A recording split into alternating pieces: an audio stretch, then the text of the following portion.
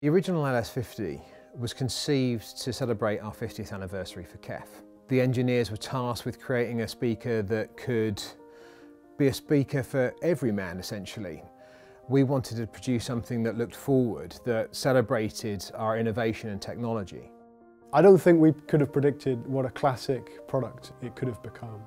Now, 8 years later, it's time for us to do an upgrade, a new version.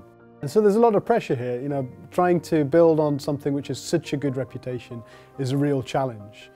But we have a lot of technology we've developed in the last 8 years in Uni-Q that make it perform even better, and we've got something really new and really interesting for this new product.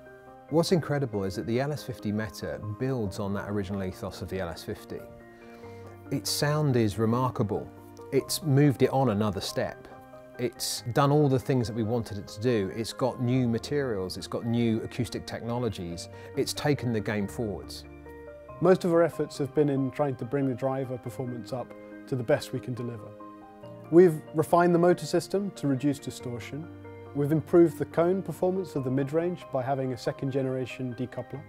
And we've added the tweeter gap damper, which helps to control resonances around the gap of the tweeter.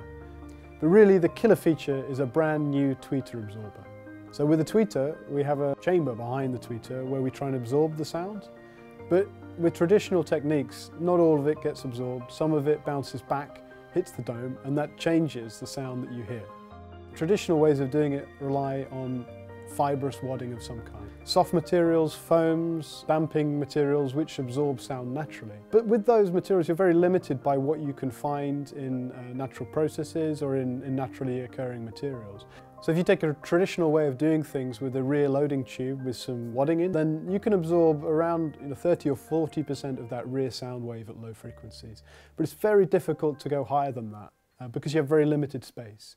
If you want to go higher than that, you have to have something which is extremely large and you just can't fit in the product.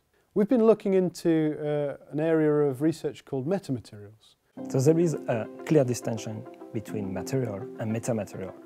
A material has properties guided by nature, and a metamaterial, we create the properties we want. So the challenge is how can we absorb the sound in a very compact device is to use sub-wavelength resonators. The thing with resonators is it works only in a very small bandwidth, a specific frequency.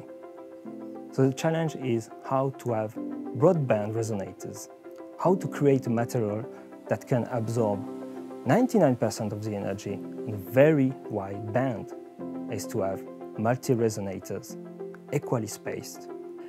So this is where metamaterial comes in. We developed a metamaterial with 30 tubes, 30 channels, and it's like a maze, but each channel is tuned to a specific frequency, and we cover the full bandwidth. So the benefit of a resonator like the one we use is once the sound is inside the resonator, it can't escape and is completely absorbed in the resonator. For the LS50 Meta, we actually teamed up with a third-party technology company who's a specialist in metamaterials for acoustic noise control. And it was a collaborative project with them to develop the absorber we're using. We also had to rearrange the structure of the driver to fit everything in and also make sure as much of the sound from the back of the driver hit the metamaterial as possible. But inside the LS50 Meta driver, we have a very large venting tube that leads through the driver to the metamaterial at the back, which consists of 30 tubes, all optimized in shape and size so they fit in a compact disc. And this disc absorbs almost 100% of sound from 600 Hertz up to above 40 kilowatts. And just like the original LS50, we wanted to adhere to the design direction that we'd put in place. So we wanted to retain some of that physicality of that speaker. It was very unique in terms of its physical appearance, and it had a huge sound for such a small box. So the performance, the acoustic performance of that product was very high. If you take what we've done, there's a huge amount of improvement in that driver. And each of the individual things may not seem that significant. Small changes here and there to improve little aspects of the performance we weren't happy with. But when you add them all up, it makes a big difference. When we had the first prototype up and running and we started working on the crossover, we really couldn't believe how much of a step forwards it was. So have we improved on a classic?